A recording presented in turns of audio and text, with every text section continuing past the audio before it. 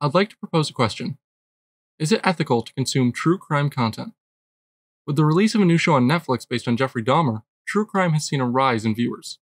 The very definition of true crime explains that it's meant to be a learning experience, allowing viewers, listeners, or readers a view into the world of crime itself. When does that become a problem, though? Does it only perpetuate the cycle of crime, granting future criminals a guide into how not to get caught? Can it idolize terrible figures, making their victims an afterthought? Maybe it's necessary for humanity as a whole, showing the darker sides of what we're capable of, pointing out the warning signs.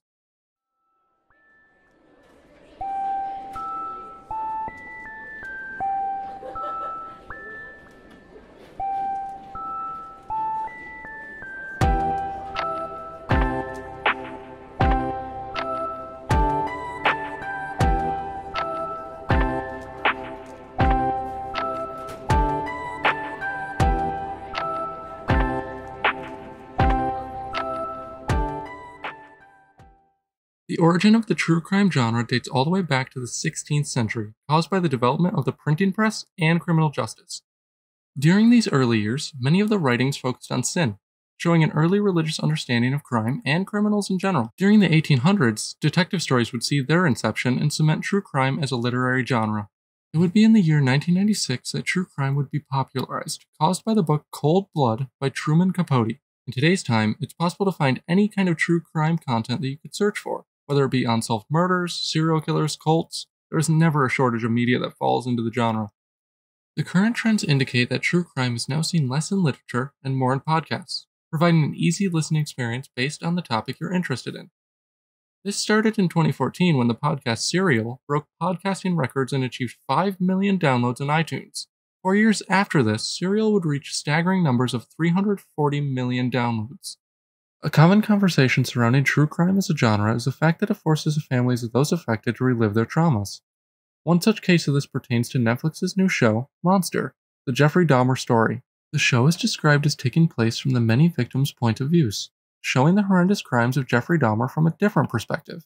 The problem arose when the living members of the victims' families spoke out against Netflix, showcasing the fact that Netflix did not consult with these family members about making the show. With an easily digestible medium such as television, it can be distasteful to reenact the many crimes of a serial killer without consulting the real people who were affected. It may also be argued that due to the medium, it can be easy to forget that you're watching something very real, something that actually happened to people.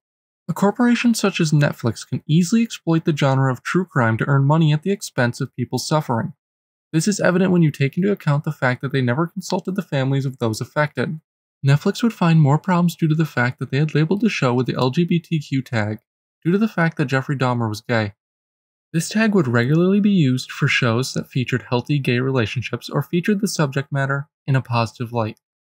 Using this tag on a show about a serial killer only furthers the stigma that LGBTQ people face.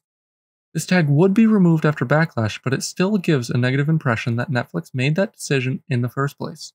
This negative representation does not relieve homophobia, only causing more troubles for the members of the LGBTQ community.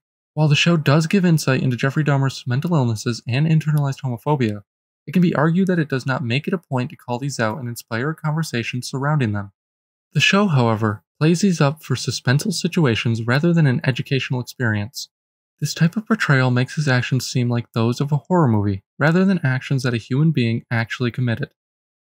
True crime should never blur the line between entertainment and education. When the line does become blurred, people can forget that these crimes are very real and begin idolizing these terrible people as if they are simply villains in any other form of media they would consume. Another conversation surrounding the show is the fact that many documentaries, books, and other forms of media have already been made about Jeffrey Dahmer. Many people have questioned why a show like this even needed to be made, as it adds absolutely nothing to the already existing pool of content. The show does get some points right, such as pointing out the flaws in the police system and the many mistakes that allowed Jeffrey Dahmer to continue his terrible crimes. On the other hand, it does perpetuate the cycle of trauma inflicted on the many people who were affected by said crimes. One scene in the show is a faithful reenactment of a family member's reaction in the courtroom during Jeffrey's trial.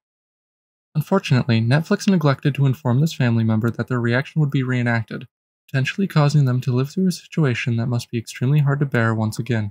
Media such as this Netflix show always seem to showcase the criminal, usually found in the title.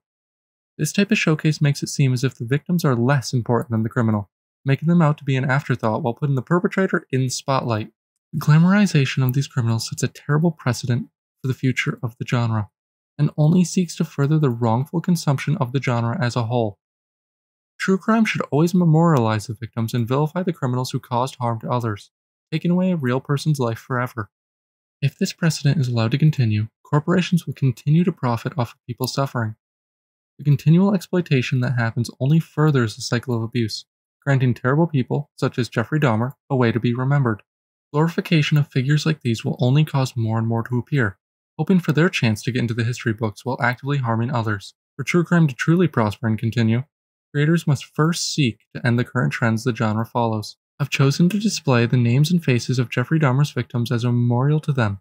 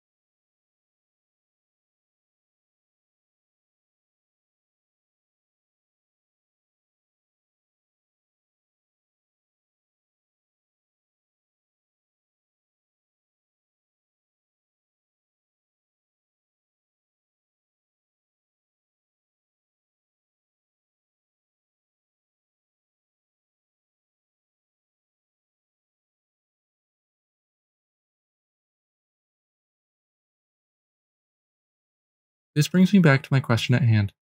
Is it possible to engage with true crime without causing harm? Do you believe that consuming true crime content is only making the problems worse? Is it okay for true crime to even exist? Let me know what you think.